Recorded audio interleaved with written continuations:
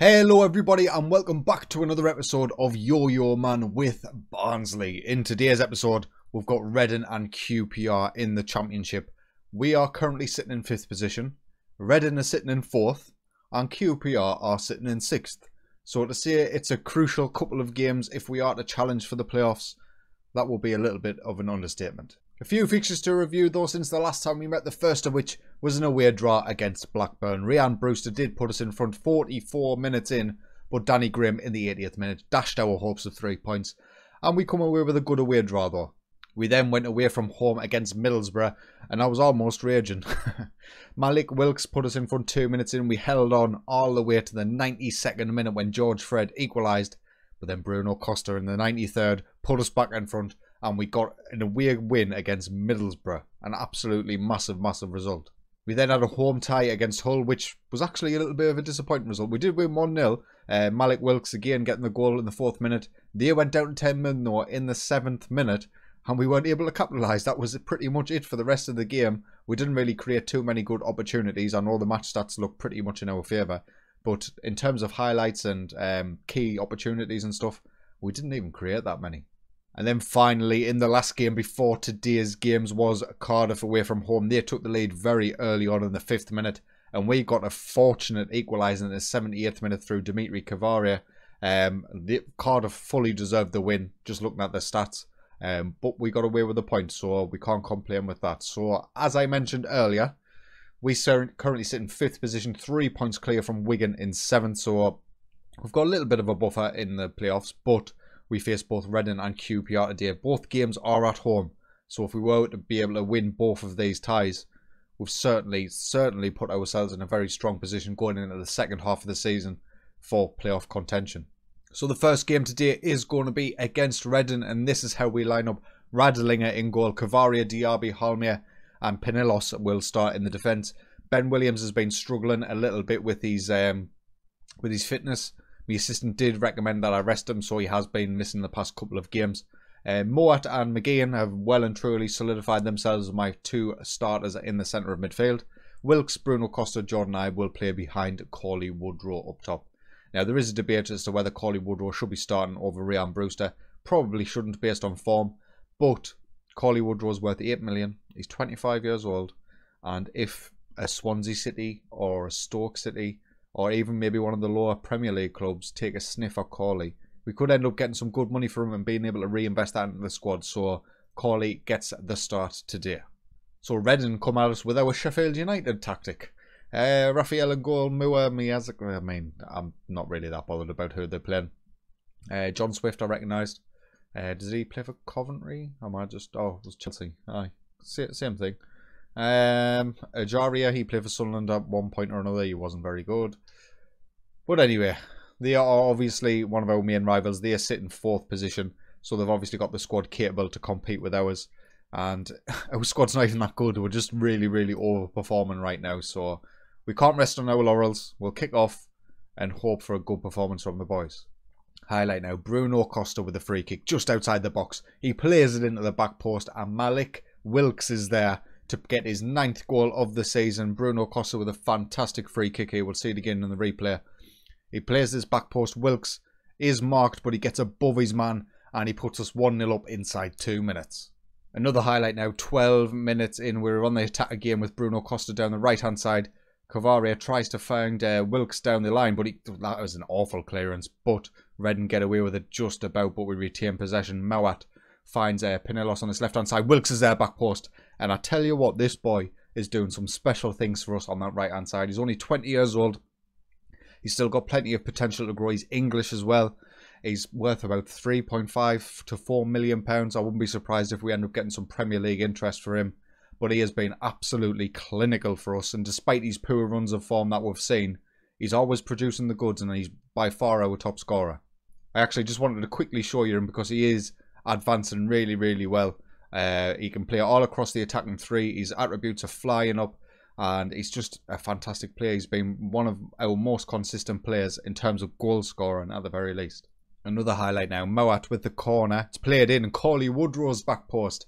He gets his 6th goal of the season, and we are making this look a little bit too easy. Reading, one of our major challenges, are absolutely sinking without a trace, as we'll see it again. The corner's played in, he's completely unmarked at the back post. They've got no men on the posts either, only on the front. And 3-0, and we're not even at half-time. And that's it for the first half. Barnsley 3, Reading 0. This is not a result I was expecting. I was expecting us to be able to compete with Reading, but not at this sort of level. I thought maybe it would be quite even going into the second half, and we might be able to pinch a winner. But to be 3-0 up was absolutely fantastic. Another highlight now, it's Reading this time coming forward in the second half. Its first highlight in 67 minutes. We'll see how this goes. Ajaria to Zhao, that was some great play by Reading, but we've managed to nip in and cut out the pass. And Radlinger, don't mess about with it, mate. Don't be that guy, you don't want to be a Butland. Wilkes plays in Cavaria down this right-hand side. The ball's played in, Woodrow's there, and he heads just over. With 15 minutes to go, we will look to make some changes. Jordan Williams come on for Cavaria, struggling out there. Jordan Ibe hasn't had his best game ever either. So we'll get Bicho on for him, and we'll put Bruno Costa out on that left-hand side and Bicho in the attack and midfield centre role. And that would see us good for the final 15 minutes. Another highlight, Bruno Costa nips in and pinches a pass, poor pass by the Reading defender. But they do manage to get back and win the ball. The ball stumbles its way to Woodrow somehow, and we can form an attack down this left-hand side. Jordan Ibe hasn't come off the pitch yet, and he puts the ball in. Wilkes should have got his hat-trick there at the back post, completely free header, and that would have been a great way for his game to end. But never mind, he's still on the pitch, he could still get his hat-trick. McGeehan now, he's got plenty of space on his left-hand side. Bruno Costa, turn round, somebody, he's there, come on. He plays it to the right-hand side instead, and it's cut out. Stupid pass. The ball's knocked up over, and our defences completely fell asleep. They've hit the post, but he's got it in the second attempt. And that was all down to our very, very poor and lacklustre defending. We'll see it again here on the replay. Mazaga, or whatever his name is, plays it over the top. Who is that? What's his name again? Halmir. Absolutely dreadful defender, my friend. What was up with that? Barnsley 3, Reading 1, 10 minutes to go. Let's not mess this up now. Costa has picked up a knock. We're going to have to get him off. We'll bring on Ryan Brewster in his spot and switch Ryan Brewster with Malik Wilkes, as Brewster doesn't like the left-hand side, but he doesn't mind the right. Probably the final highlight of the game. Only injury time remaining, 4 minutes of it. And Williams plays in the ball. Wilkes is there, back post. He's had so many attempts to get his hat-trick. He's not going to get it, is he? Time is ticking away. And there it is for full time. Barnsley 3, Reading 1. An absolutely electric first half sees us comfortably get the 3 points. Disappointing second half, but you can't have everything. And with that win, we rise above Reading and currently sit in 4th position. QPR drew in their tie against Birmingham, and we will be playing them today.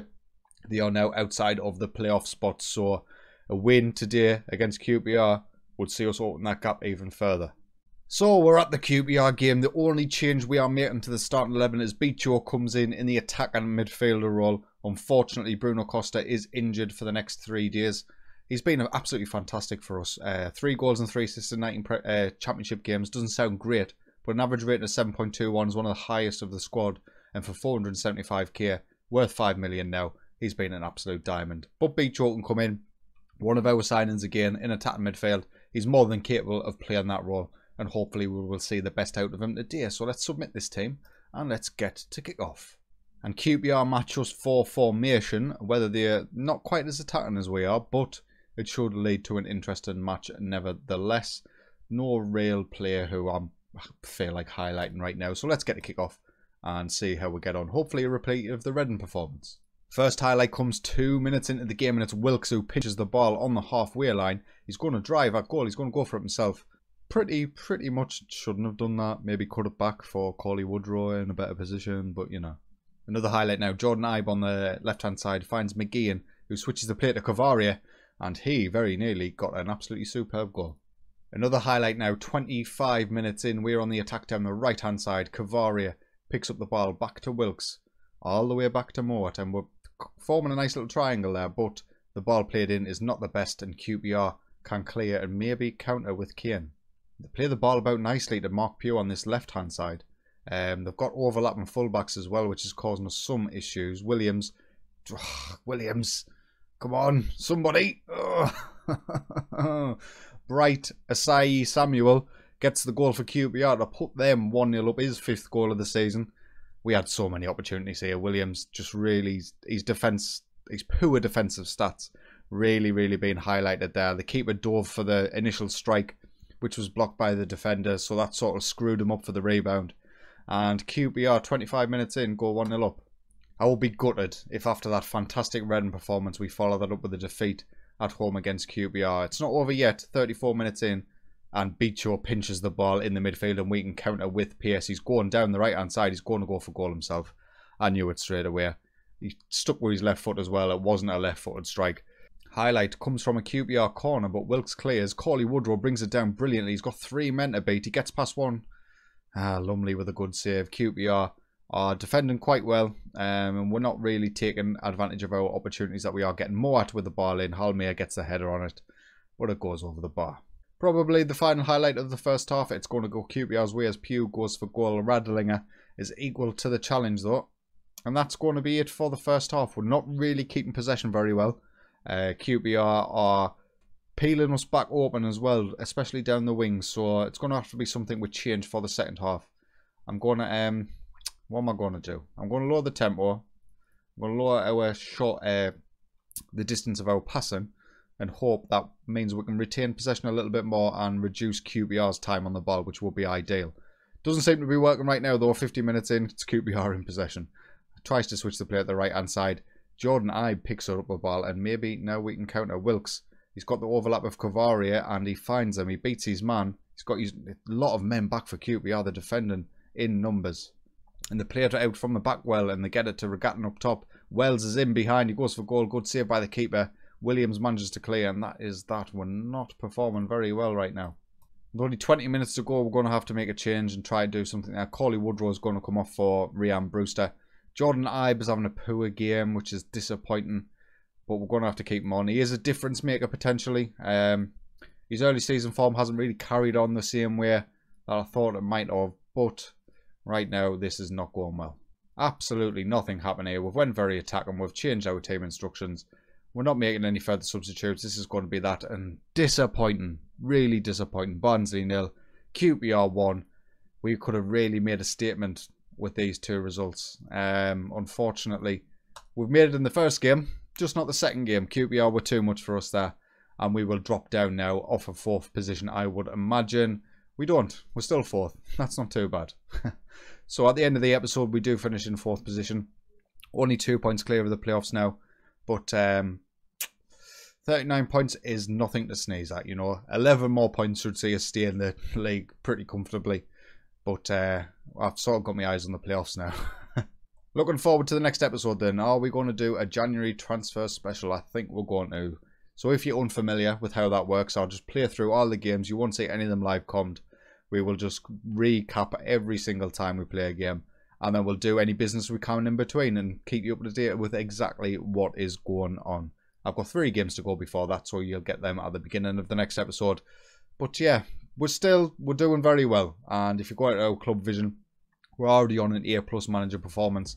We are only expected to avoid relegation, so being in the playoffs is an absolute dream. And I need to keep myself grounded and remind myself this season should very much be a season where we consolidate and start to build a foundation. But you can't help but get carried away when your team's performing well. Anyway, if you have enjoyed today's video, please consider leaving a like. And if you are enjoying my content, get yourself subscribed. But until next time, take it easy.